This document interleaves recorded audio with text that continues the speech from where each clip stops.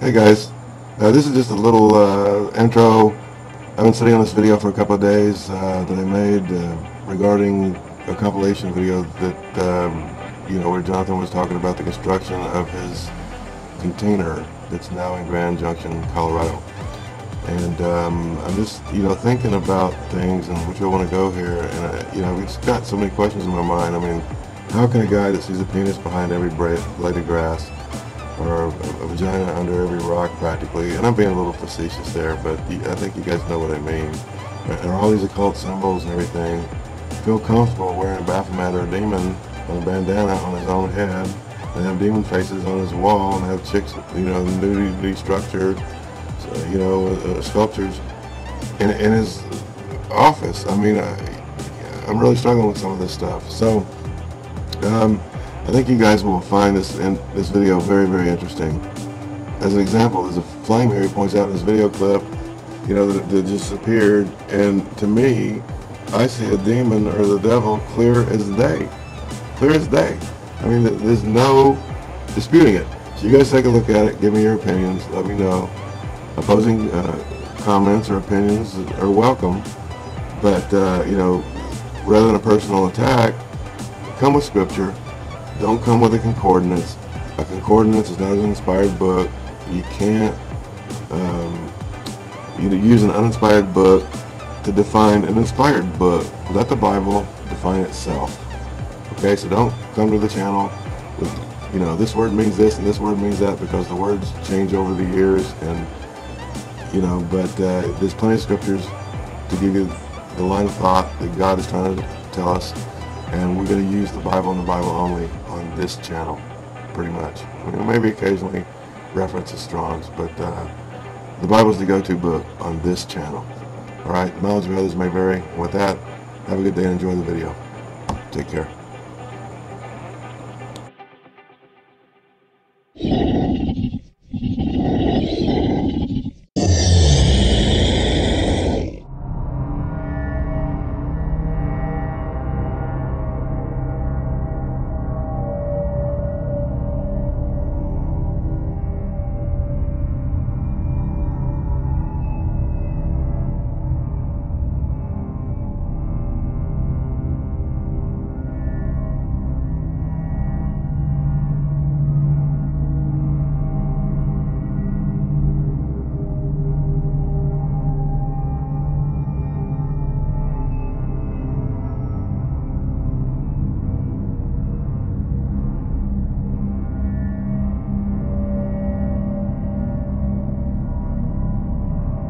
Okay, guys, here we go. Let's have a quick chat.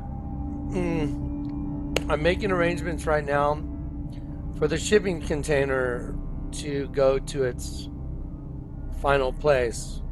I told y'all a long time ago, and it's a matter of it's been recorded. There's no way you can fake any of this.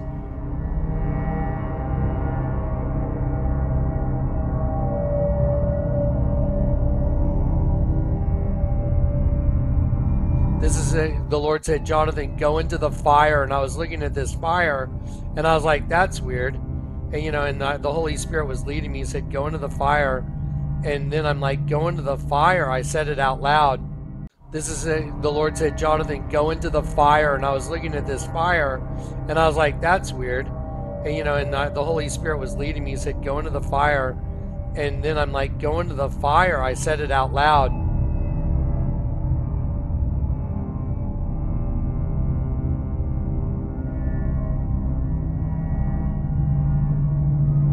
And then I wrote back, well, that's interesting.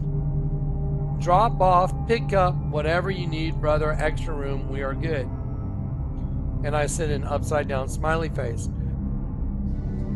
Look at the cross that Jesus went to as your key to freedom. Turn it upside down.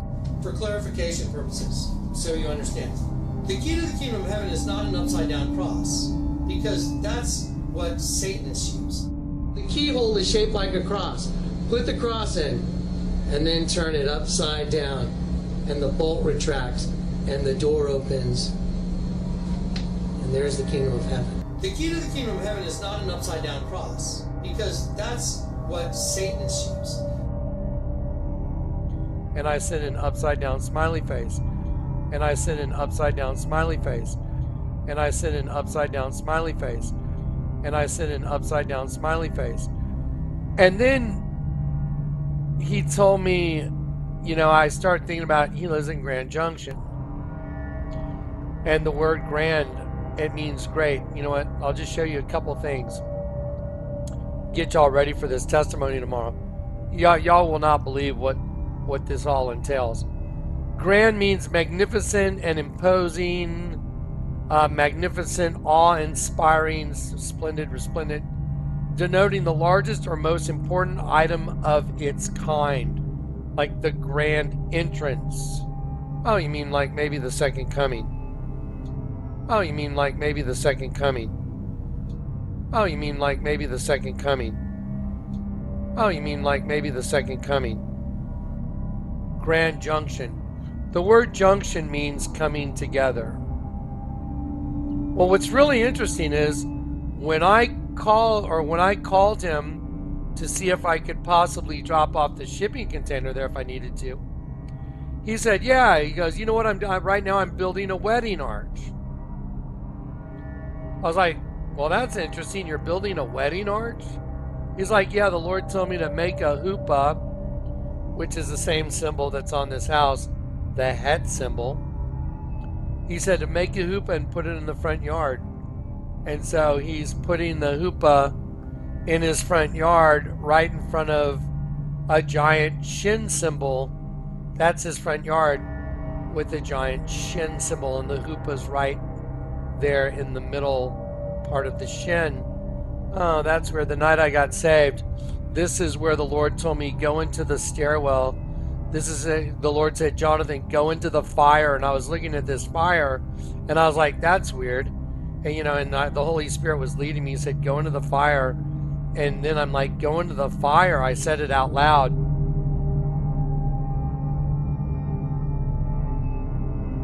Let's see, the very day the woman wanted to put the crown on my head, my friend Kat, her morning Bible reading was, then they brought out the king's son and put upon him the crown and gave him the testimony and made him king. And Jehoiada, his sons, anointed him and said, God save the king. By the way, the name Jehoiada means self-existent, eternal God, like Jehovah.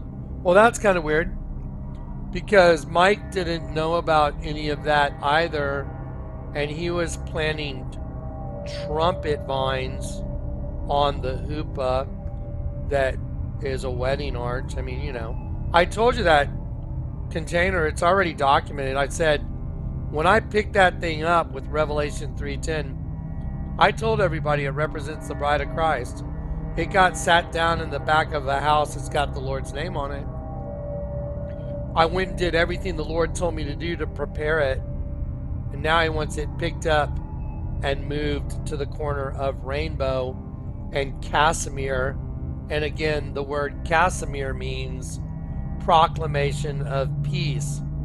And by the way, just as a really cool photo, this is inside the container. Then there's a video on YouTube that proves it.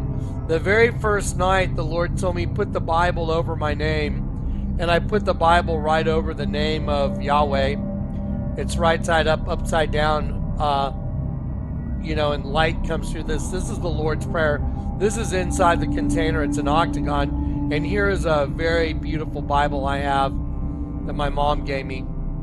And the night that I put this all on, the Lord told me, I want you to make a fire outside.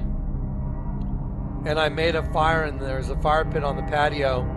And I was sitting there, and I looked over, and I'm like, oh my Lord, it looks like the table's burning. That's insane. And I walked up there, and it looked like the table was on fire. I was like, what in the world is going on? And it was this perfect reflection. It's never been duplicated. I've had other fires. It's never been duplicated. It looks like the fire is burning right off the tabletop. It was a reflection, and I haven't been able to duplicate it. It just happened the night I set everything up like the Lord told me to. Oh, well, that's funny, because the shin symbol stands for the Ryuk Elohim, the Spirit of God, the Spirit of the living God.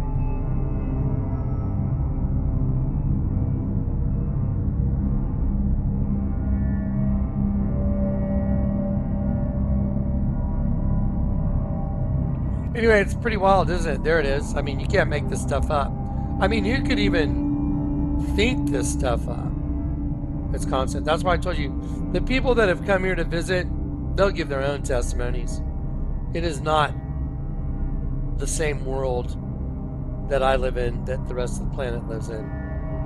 Get a crown! Get a crown! Put a crown on his head!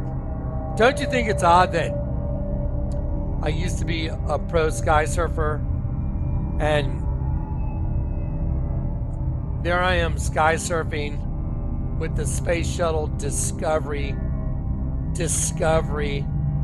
launching. I look like I'm kind of crucified, don't I? That's kind of odd.